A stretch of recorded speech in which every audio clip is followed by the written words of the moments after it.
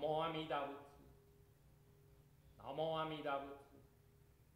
Namo Amida Butsu. Namanda, Namanda, Namanda, Namanda, Namanda, Namanda.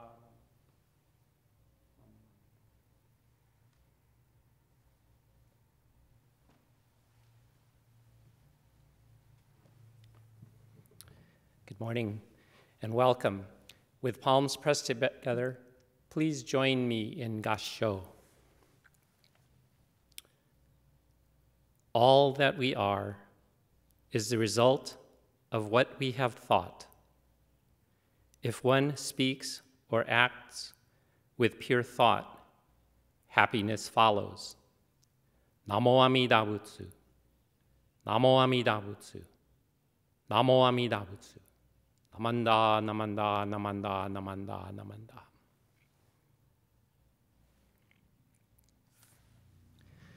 Good morning. I'd like to begin this morning's service with 4 invitations and 1 announcement. The first invitation is to our Buddhist Education Thursday night Zoom, hosted by Reverend Matt. The Thursday night education series is entitled Shinran's Lamp.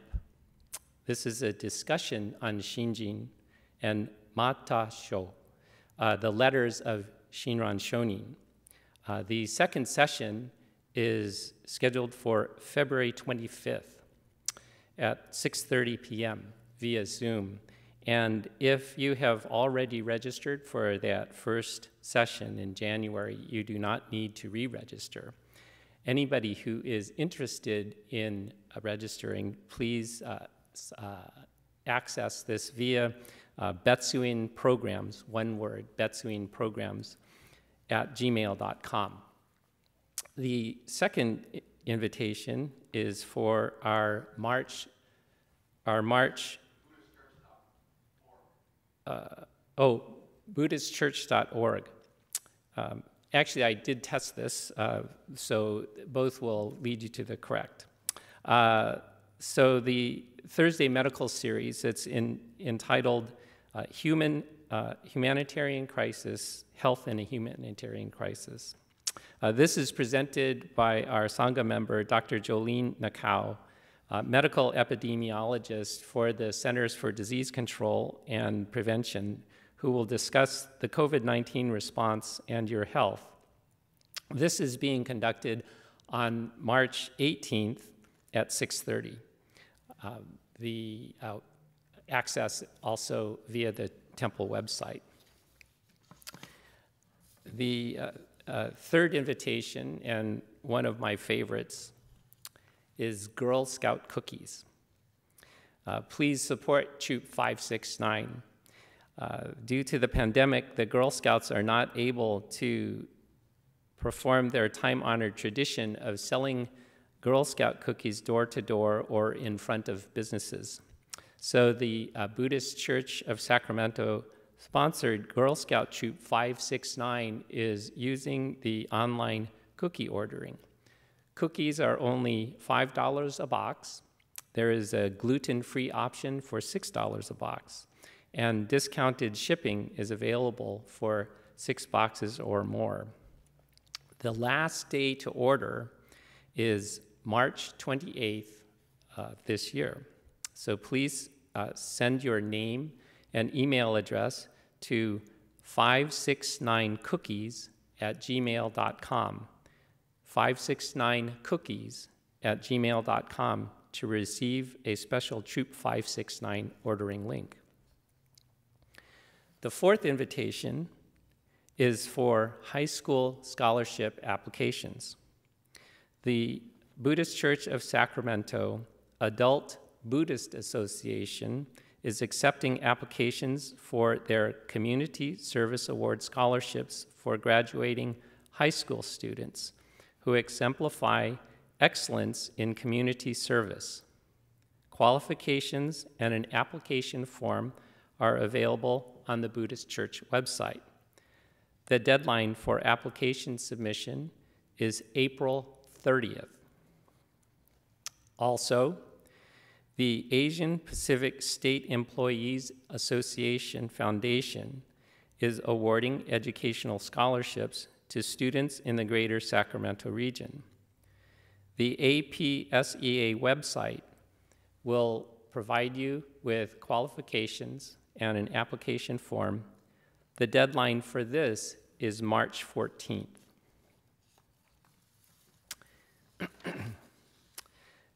The one announcement that I have is regarding SMUD and your electric utility. Please keep in mind that SMUD will not turn off your electricity due to non-payment through April 30th. If there is difficulty in your household making the monthly payment for utility, please contact SMUD. There is also a medical equipment rate discount. So for anybody who uses medical devices at home, for instance, CPAP, ventilator assist devices, powered wheelchair mobility items that require charging or dialysis as examples, please contact SMUD at www.smud.org.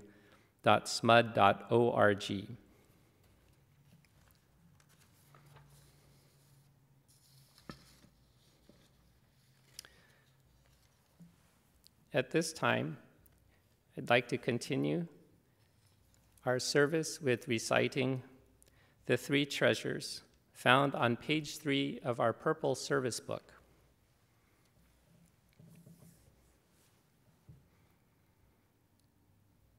Three treasures. Fortunate is it to be born into human life. Now we are living it. Rare is it to encounter the teachings of the Buddha.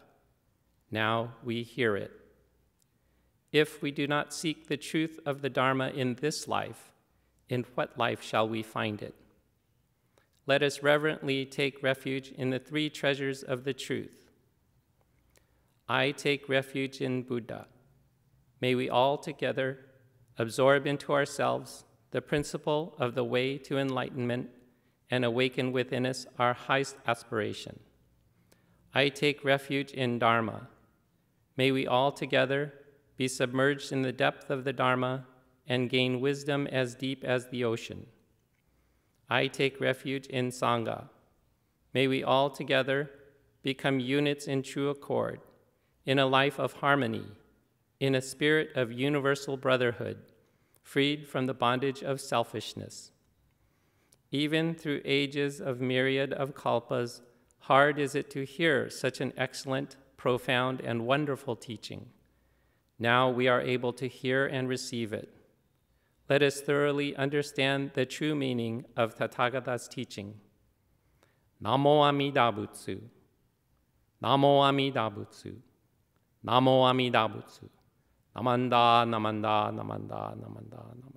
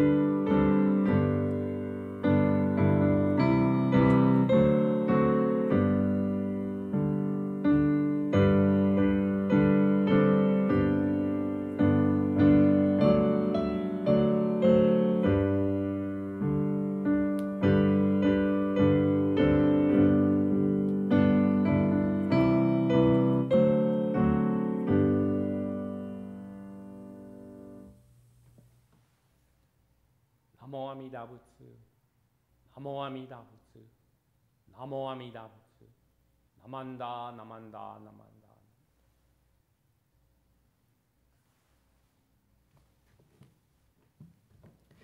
Good morning and welcome to today's service. With palms pressed together, Please join me in Gassho.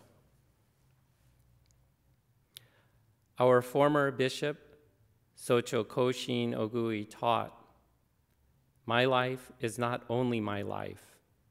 My life is made up of the countless sacrifices, caring, and kindness of others. Thus, let us strive to live with gratitude in our hearts and minds. Namo Amida Butsu. Namo Amida Butsu. Namo Amida Butsu. Namanda, namanda, namanda, namanda, namanda."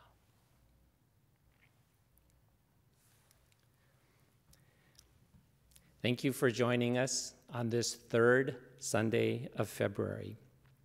I hope that everyone is staying safe, masking up, receiving vaccine, or are at least scheduled to do so, because these are among the personal responsibilities needed for us to safely resume our temple activities and our day-to-day lives as we once knew them. I would like to take this moment to give a shout out to our custodian, Bob Chavez, who since 1998 has been responsible for keeping our temple grounds tidy, safe, and secure. These duties have not become any less important during this time of COVID. So thank you, Bob. I would also like to thank our current Board of Trustees President, Gordon Nita, who, in addition to overseeing the day-to-day stability of our temple, represents our Northern California district churches and who thoughtfully attends to the needs of our gardens. I'd like to also give a shout out to our immediate past president, Stuart Ito, for his electrical engineering expertise in enabling us to share the Dharma message not only here, but around the world. And also to our dedicated Dharma school teachers and teaching assistants who are continuing to deliver meaningful program to our youth. Finally, I would like to thank Reverend Patty Oshta for sharing a heartfelt Valentine's Day message with the Buddhist Women's Association of Sacramento. Reverend Patty shared the observation on the one day of the year dedicated to expressing love, that throughout our lives, our karma is made up of the choices that we make, that a meaningful life is built from what we choose and what we choose not to do.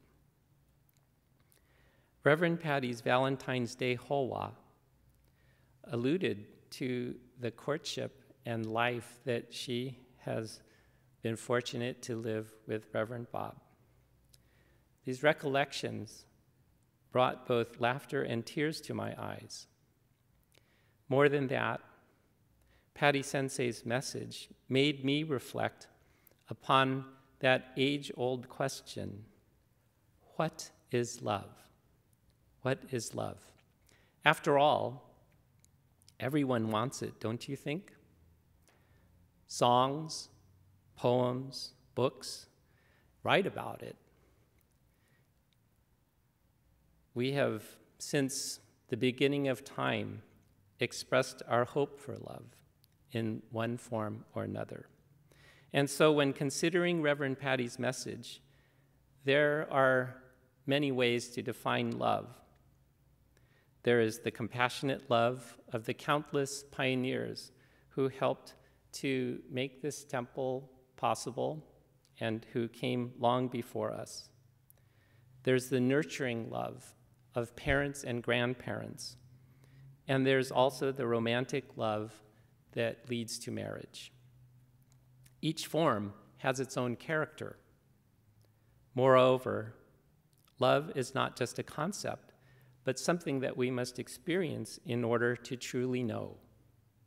It has to be the deep realization that we live with each day and every moment of our lives. Metta is the Buddhist concept of unconditional or unselfish love. However, when contemplating the essential reality of impermanence, a Buddhist definition of love could be: to love is to realize that what is loved will one day be lost. To love is to realize that what is loved will one day be lost. Such a concept is not at all meant to be a negative or a positive, for simply put, it represents reality. Nearly a decade ago, I shared with our Sangha the story of a good friend and fellow physician in order to illustrate the Buddhist concept of love. Now, after Valentine's Day, I'd like to share this teaching again today. At that time, so many years ago, my good friend PJ confided in me the challenges that he and his wife had adjusting to their household schedule.